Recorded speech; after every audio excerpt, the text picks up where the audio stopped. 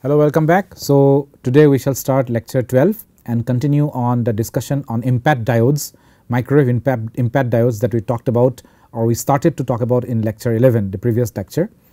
You had a feel for the two terminal microwave devices and certain things associated with, for instance, the negative AC resistance and how people use that to their advantage to generate an RF signal. But today we will continue on the discussion on IMPATT diode, and we will try to wrap up the IMPATT so that in the next lecture we can start about gun diodes.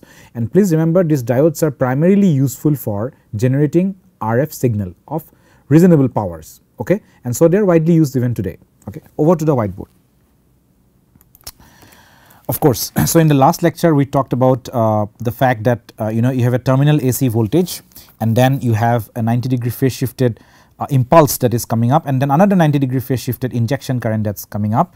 So maybe I can continue from that again, but in all this discussion it is good to have that the diagram of the initial schematic of the, this is your N plus, this is your P plus, this is your P, which is your avalanche multiplication, this is your undoped region.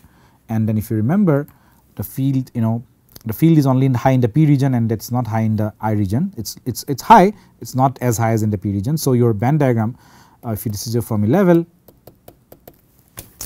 your band diagram looks something like that. That is low field, I mean not low field, constant field, sorry. Okay, my diagram is not very good here.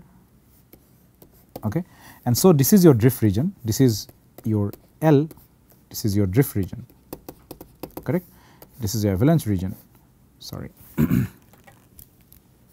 This is your avalanche region. So what I said is that at this P and N plus region junction you start the avalanche, okay. But now the carriers, the pulse is generated as I told you, and as soon as, and holes, here it is all holes, as soon as the holes, I will give holes as circles, as soon as the holes enter the drift region, they will sail across the drift region with a constant velocity of V set. You want the field to be such that you have velocity saturation, you do not want it to be in a mobility limited regime. So because you can get maximum speed at V set. So you will sail it at the V set across this region, correct, and that constitutes your injection current, IET, that is your injection current. The injection current, the pulse package has entered the drift region and it is sailing through the drift region at a constant velocity of V set, the injection current. There is a pulse that comes up, I naught t, which is very narrow pulse, and it is only transitorily. When the avalanche in the positive half cycle you had this avalanche, right, at that point it was coming up. In the negative half cycle the avalanche is gone because this voltage, this DC voltage is almost at the brink of the device breaking down. So anything in half this cycle the device will break down, but it will not break down, I mean the device will start avalanche, it will not break down, it will start avalanche, and then again it will come down to a lower field so that avalanche is stopped, okay. So please remember that these holes that are entering the drift region, they will sail through the entire long I region with a drift velocity of V set. So these holes travel through this I region, okay, and so this induced current that is happening is actually the total charge of the hole divided by the time they take to transit across the drift region, which is the I region, and I know that the transit time is given by the total length L by V set. So this is basically V set by L into Q, the charge of the hole. This is your L, correct, this is your L, okay, and it is travelling through V set, that is the time takes to travel through V set, okay.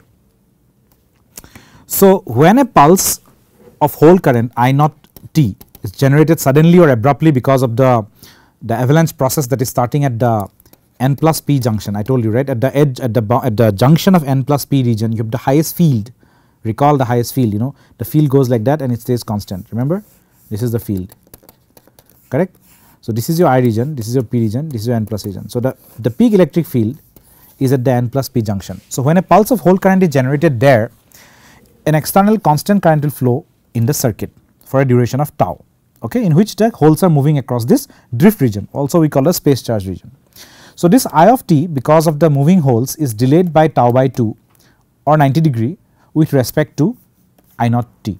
So I naught t is, after I naught t happens, there is a delay of pi by 2 before this is going, okay, and I naught t itself is delayed by 90 degree with respect to the avalanche or with respect to the AC voltage that is at the terminal, correct. Now the microwave cavity where you have placed this avalanche diode, the microwave cavity should be tuned, again the RC or LC tuning will come into picture. It should be tuned to give you a resonant frequency of basically omega, which is your 2 pi f, correct. It should be equal to pi by tau. Tau is the phase delay, I mean sorry, the transit time delay, sorry, and pi is the phase delay that is happening between the AC signal and the injected current. So your cavity tuning should be such that your frequency of operation or the cavity resonant frequency is such that omega tau is equal to pi. Pi is the phase difference between the AC signal, the voltage AC, and the injected current, which is basically the current that is flowing out in the circuit is this. So there is a phase difference of 180 degree, that is what it means, that is precisely what it means. And so your resonant frequency is basically it can come out to be as if you do the math here, it will come out to be pi by 2 pi into tau. Tau is nothing but your L by V set.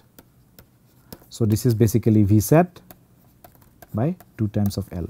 So if you know L, the distance say 10 micron, you know V set say 2 into 10 to the power 7 per centimeter per second, then you know frequency, the resonant frequency of that cavity should be that, such that you have this 180 degree phase difference, such that you have this negative resistance, the so called negative resistance.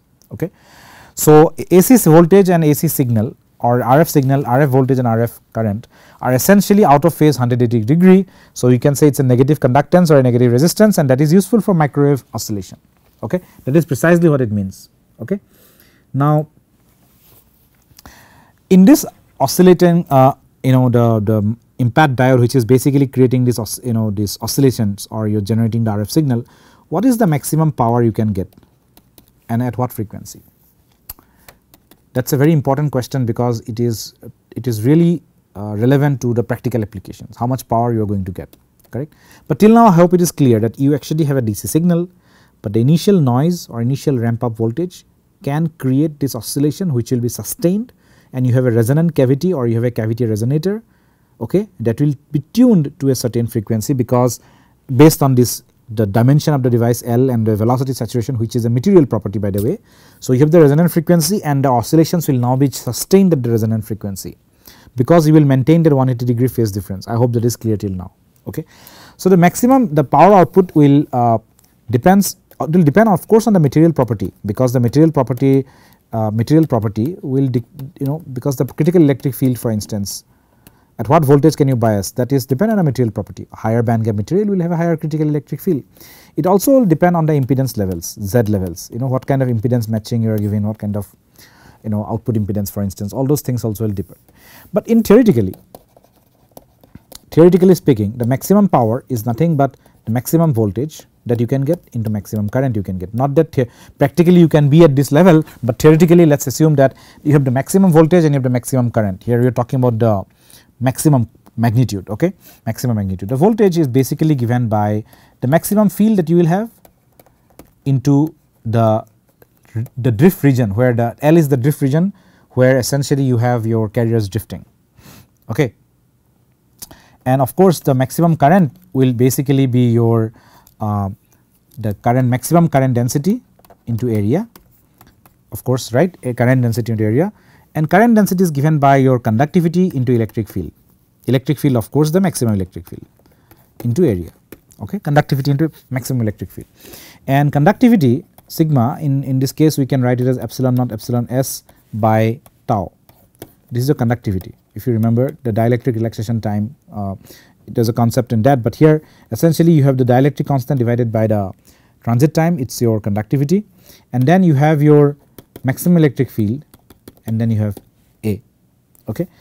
However, I can write tau as basically V set by L. I can write tau I can write as L by V set, tau as L by V set. So I can write this as epsilon naught epsilon s divided by L into V set into E max into A, okay. And so what will happen now is that I can write this power output,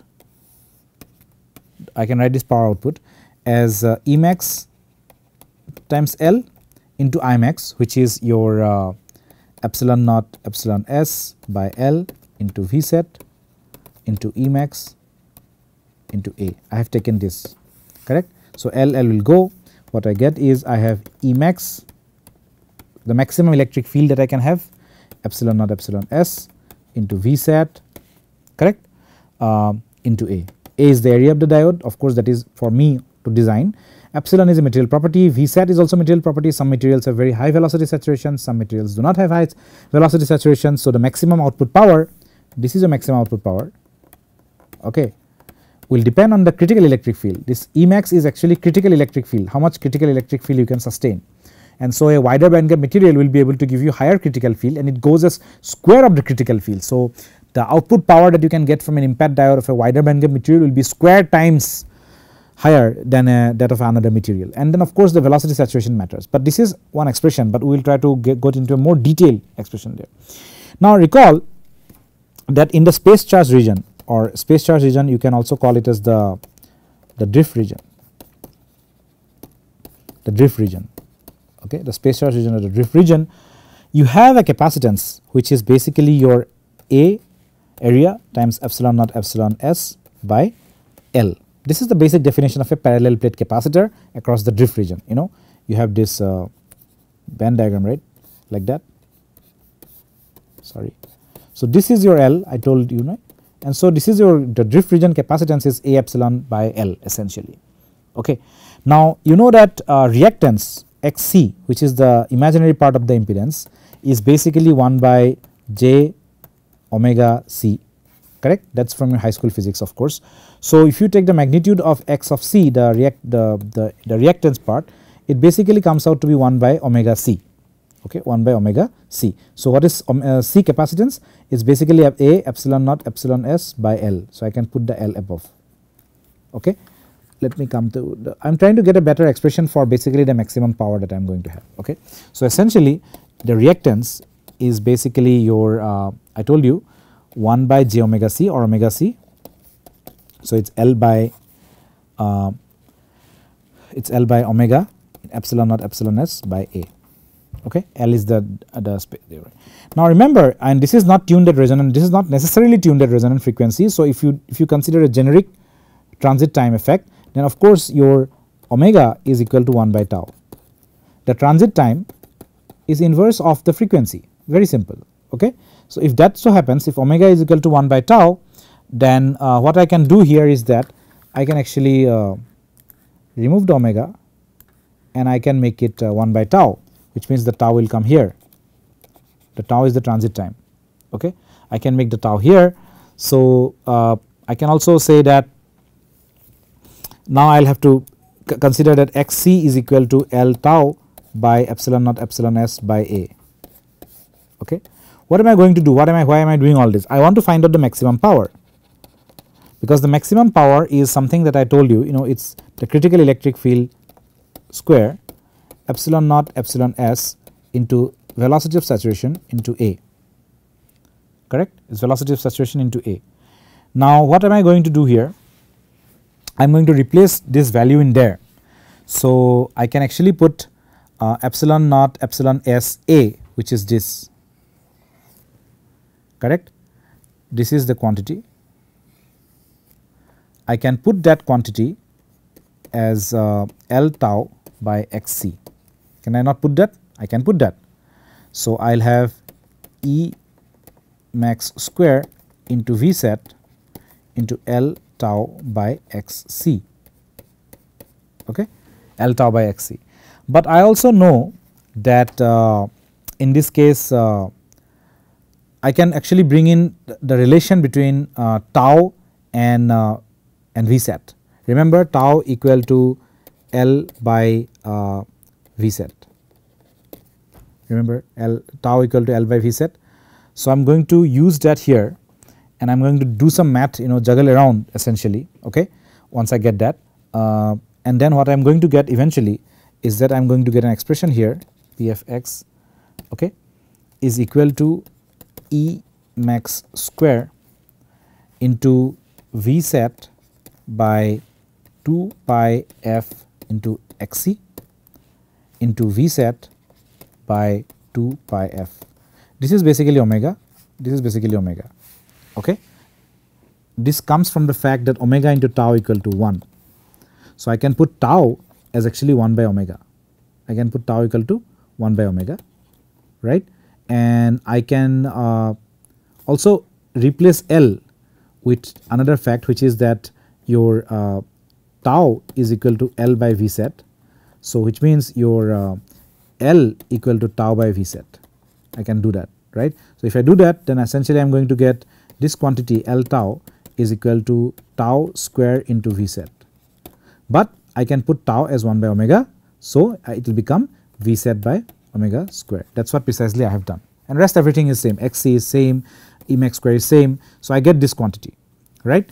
So, I get this quantity. So, I can simplify it basically by saying again that one sec, the maximum power output that I am going to get into the frequency f square.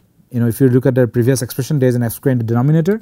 It is basically your maximum electric field that you can get into the maximum velocity saturation you can get divided by 4 pi square into xc. Xc is the reactive component or the inductance, okay, or sorry, the 1 by omega c, the capacitance, okay.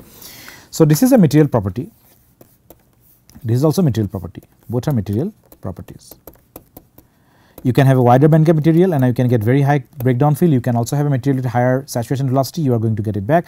So, you can see that this quantity is constant, you know, in a way, or it's, you can say that the product of power and the frequency squared is basically the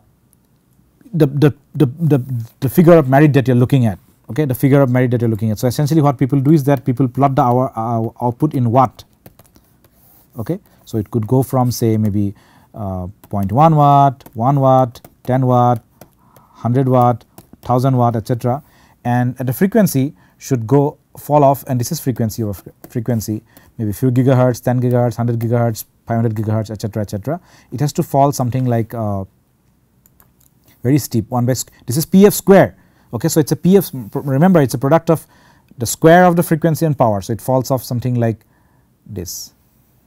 This is a 1 by f square. The power is falling as a function of 1 by f square, okay. The power is falling as a function of f square. However, what is happening here is that with of course with lower powers, you know, with a higher frequency you are getting the power low, but here is the thing, in reality you do not experimentally see it if it is a CW power. What is CW? CW is continuous wave.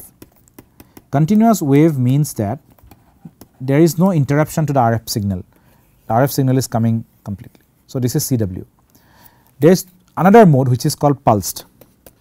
In pulse mode you can clip, you can have say the signal coming in for a certain time, then it is off, then again the signal will come in, again it will be off.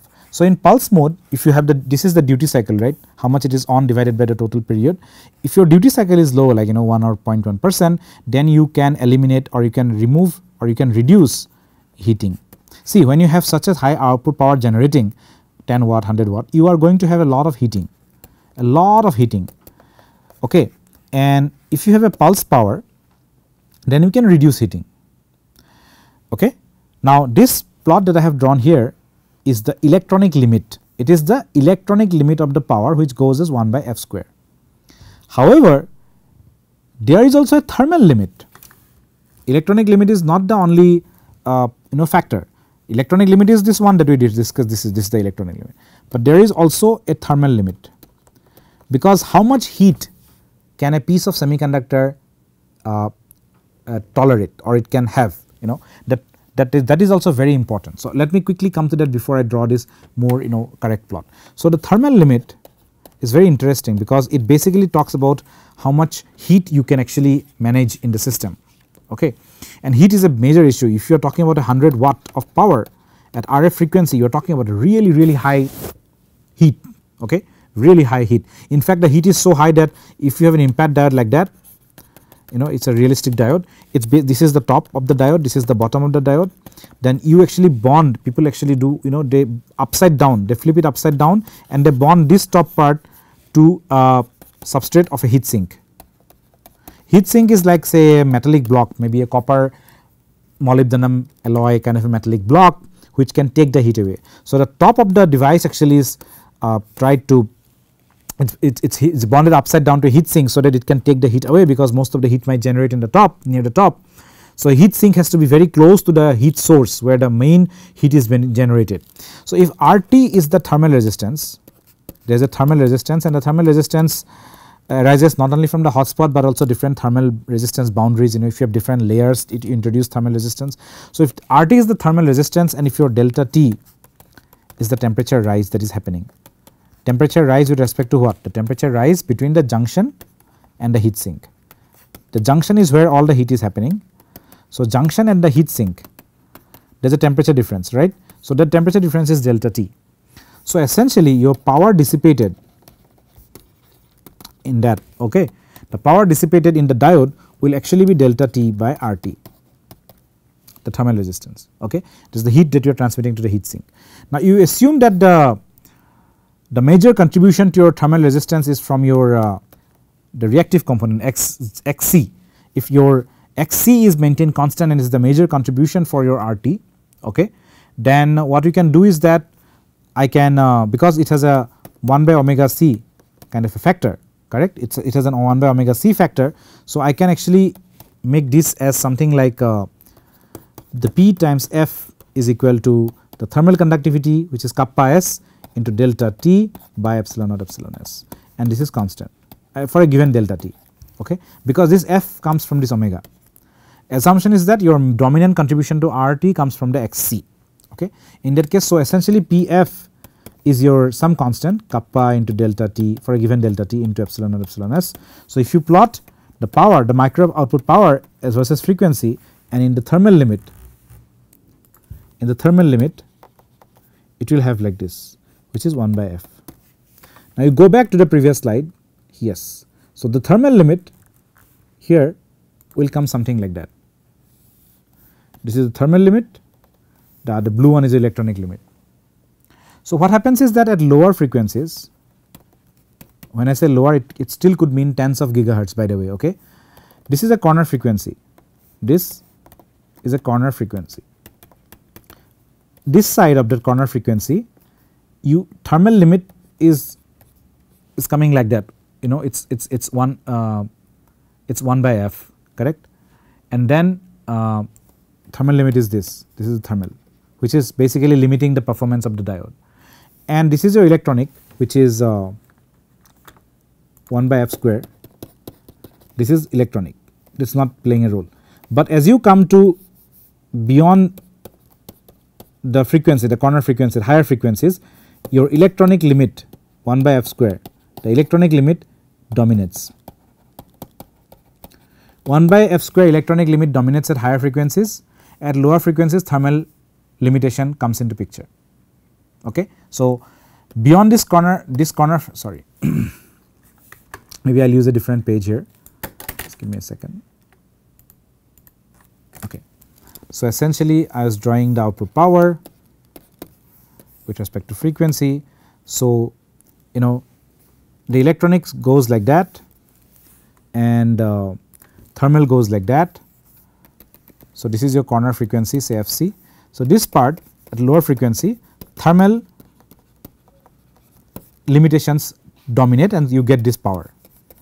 At higher frequencies, more than thermal, your electronic 1 by F square electronic property dominates the electronic power, and you get limited by the electronic power. This is for CW. However, if you have pulsed output, you are talking about an RF signal, then you clip it off, again RF signal and clip it. So, then you are dissipating the heat better. In that case what will happen is that the heating will not be a problem, not a problem, because you are pulsing. In that case, you will get this 1 by F square for the entire range, 1 by F square for the entire range, okay, the power that you get for the entire range, you will get that power, okay. It is very important, and this corner frequency depends on many things. It of course depends on material properties, okay. It depends on material properties such as the critical electric field, the velocity saturation, of course.